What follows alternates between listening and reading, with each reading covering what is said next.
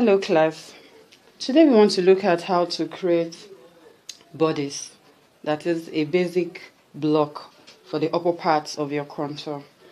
Now, actually this is a special request from one of our students, and I believe you can learn from it. So first thing first, we need some measurements to achieve our bodice. We need the circumference of our bust, the circumference of our waist. We need our across shoulder. We need our chest measurements. We need our back width. We need the bust points. We need on the bust measurements. We need our shoulder, our neckline measurements. So I'll give you some time to quickly get your measurements ready.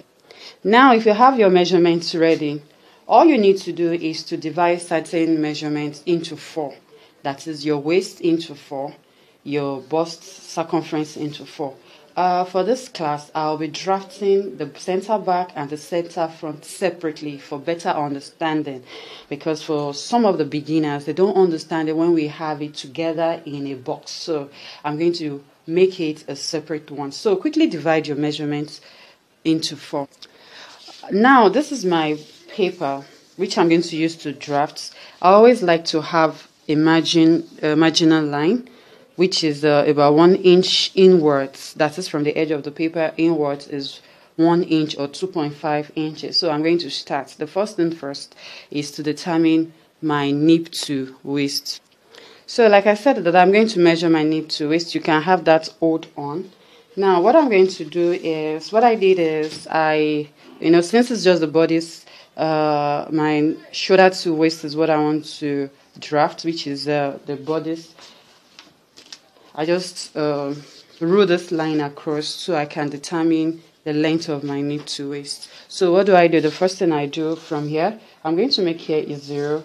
So from 0, I dropped it by 1.5 centimeter, which I'm going to make 1.5 centimeter by 1. Remember, I'm starting with the center back. So now the width of my neckline is 3 inches, which is here. So I'm going to make it 2. So from 1 to that angle, I'm going to do this 2. So I have 1.5 as the width. I'll make the 2A. So the next thing I'm going to do is to measure my nape to waist. So nape to waist. My nape to waist is 16, which is here. So I'm going to roll across.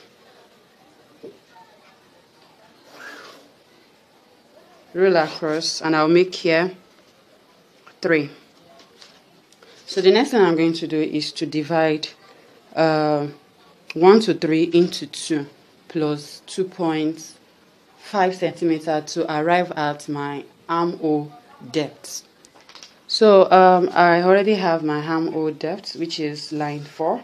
Line 3 is my waist, and I'll make this, that is depth, armhole depth, and this will represent my back, my bust line. Then to arrive at my back width, I'm going to measure 1 to 4. So into 2, this is where it is, which I made 5. Then I'll roll it. I'm using my set square, then I'll roll it across. Now that I have my lines ready, the next thing is to determine my shoulder line.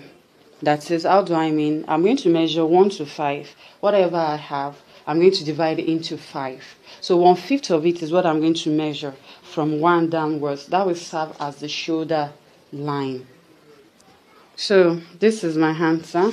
Then I'll roll across in this direction.